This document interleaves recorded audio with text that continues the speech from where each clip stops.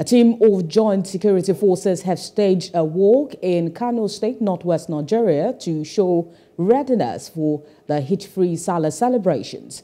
The team was led by the Commissioner of Police, Usaini Gumel. The State Commissioner of Police also led the teams, consisting of men from the Army, the Police, Immigration, NSCDC, and the Federal Road Safety Corps.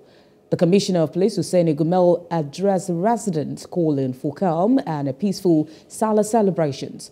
The 10-kilometer walk ended with the teams converging at the famous Sani Abacha Stadium. The Commissioner warned against reckless driving before, during, and after the sallah celebrations. Hello, hope you enjoyed the news. Please do subscribe to our YouTube channel and don't forget to hit the notification button so you get notified about fresh news updates.